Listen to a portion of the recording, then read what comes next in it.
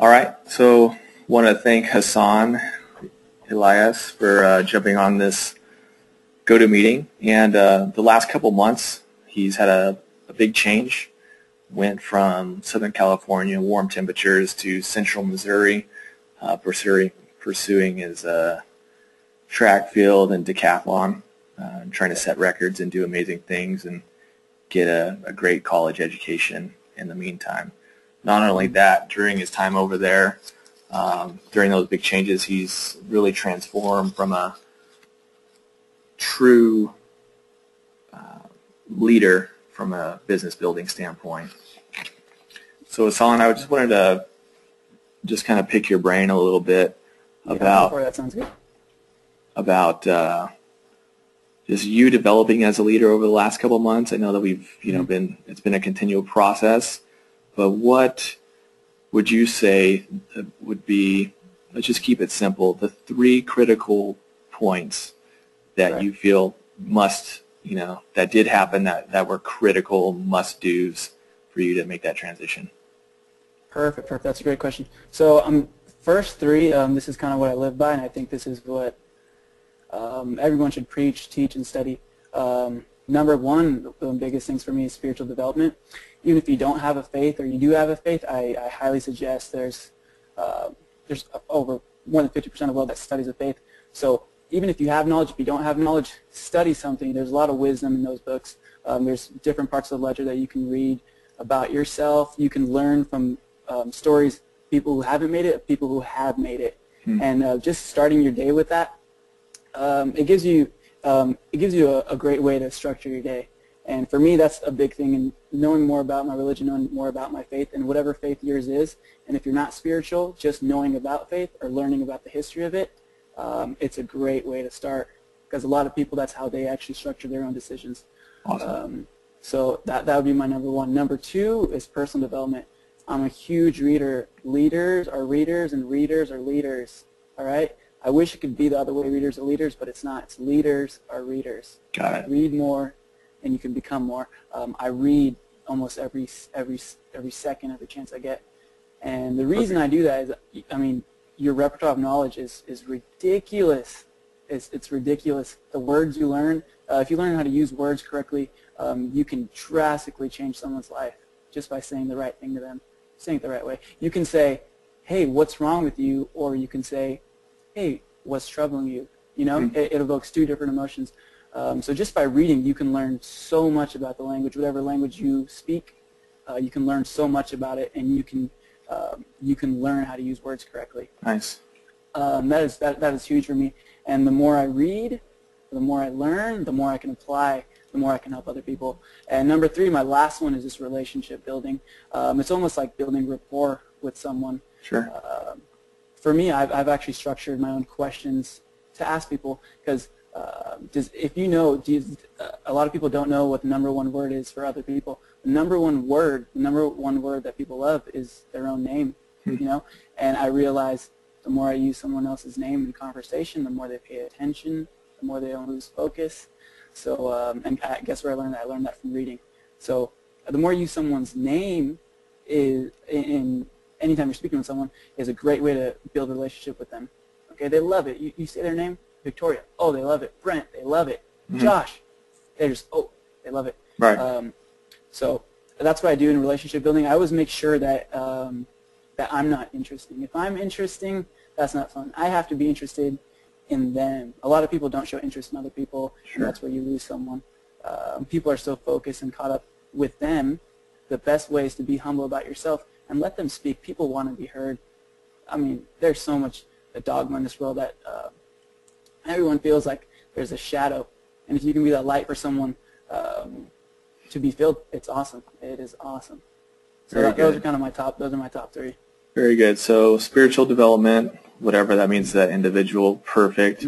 The second one there, personal development. Obviously, leaders are readers. That's huge.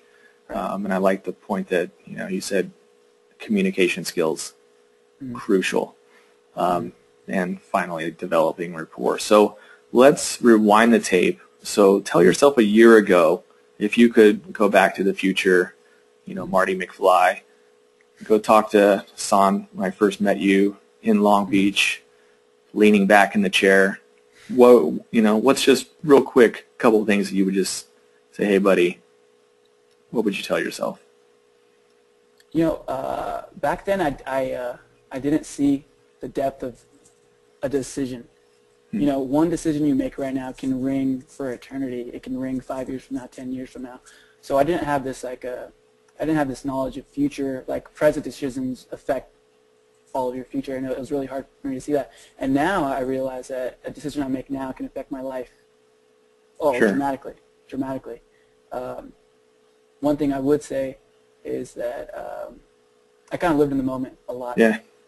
And when you realize, when you start planning your life out and start creating a future for yourself, a lot of people, they plan out the best vacations, right? It's a getaway. And I realized I don't want to get away from my life. I don't want to get away from my life. I want a vacation every single day. So if you plan and create your life, you create a blueprint for your life. Cool. It's a great way to live every day the way you want to live. Yeah. And if you're loving life, you don't need a vacation from it. Yeah, totally agree with that. So think long term, not short term. Create the life you want. Too good. So we'll kind of wrap up here with what are some of the details, like the real things that people that are going to watch this, that they could actually turn and implement into their daily activities or weekly activities. I structure my day very differently than the average human, I would say. One thing is, this is my philosophy I live by, you have to wake up before the sun does. You have to be up before the sun does. And the reason I do that is before I go to sleep the day before, I actually plan my day out. I have everything that I want down. Here's a list right here, right? And I call it's my victory list. And I have check boxes every time I do one of my goals. It's a victory for me. And it's a great way to build self-confidence. I have the small battles. So every time I have a bigger battle, I can conquer because I've seen little ones I've won. Yeah. So the day before, I plan out my whole day, right? And you know what it does for your subconscious? It actually plays out that whole day while you sleep, right? So prepare the day before. And while you're sleeping, you're going to want to wake up. A lot of people try getting through the day. You want to get from the day. And the way I started to do that is to plan it the day before. And I want to get up. People have this battle. It's mind over mattress. Like, it's so comfy. I don't know if I can do it. It's warm. When you realize, dude, you have dreams, you have goals, you have aspirations you're chasing, oh, man, you want to get up. And I get up, I hit the deck, 10 push-ups. One thing I learned from my friend Jordan Kemper is don't start your day on your feet. Start your day on your knees. Perfect. And that's a great way to start. Ask intelligently. Ask for whatever you want, and forgive. Too good. From there, that's one of the number one things I do. Number two, one thing I think what a lot of people experience and what I had a lot of trouble with was I had a lot of problems. And the reason I had problems is because I thought they were problems. One thing I changed was, instead of it being a problem, I changed problem to being a challenge. The reason I say challenge is anytime I have a challenge, I try to overcome the challenge. Okay, and just changing that word, it does something to your mind. It's a game. It makes you want to overcome, right? It's almost like a hurdle. You want to get over it, right? So just by having more challenges, it was oh man, it's fun. It's almost like a competition between myself. And the more challenges you have, the more you grow. And the way I realized how to get over these challenges was to become more valuable. Every time I felt like I was stagnant, I felt like I needed something, I never got anything. Anytime you feel like you need something to happen, it's not going to happen. The only way you get something to happen is if you deserve it. And how do you become more deserving? Become more valuable. How do you do that? Learn more, acquire more knowledge, acquire more skills, and then apply it. Help others. The more I give, the more I get. If you're not giving, you're not going to get anything in return. Okay? Yep. And those are some little things. Start if you're walking and you see someone, give them a smile. You'll get a return. It'll come full circle. Nice. It's powerful. Just a smile, just a crease of the lip. Ooh, it can make someone's day. And now, just by giving that, if you're out there every day and you say, gimme, gimme, gimme, that goes out there to the world. You know what the world says? Gimme, gimme, gimme. So it's going to take more from you. But if you switch your perspective and you say, what can I give? What can I offer? You know, the world says to you, what can I give you? What can I offer you? Perfect. See that switch in perspective? Perfect. Oh, it makes all the difference. And those are some little things you can do. Those are things that I do. And yeah, you'll even get to the point where you'll sow so much that you even forget about reaping. Nice. And that's where the true value lies. Law of attraction. Love it. Well, thank you so much for your time. Hopefully the people that watch this, I've obviously learned a ton from you over the last couple of months, and will continue to learn from you. And hopefully I can sow back into you, but hopefully people get from this, and it just blesses them. Thanks a lot for your time, man. No worries. Thank you so much, Josh. Cheers, bro.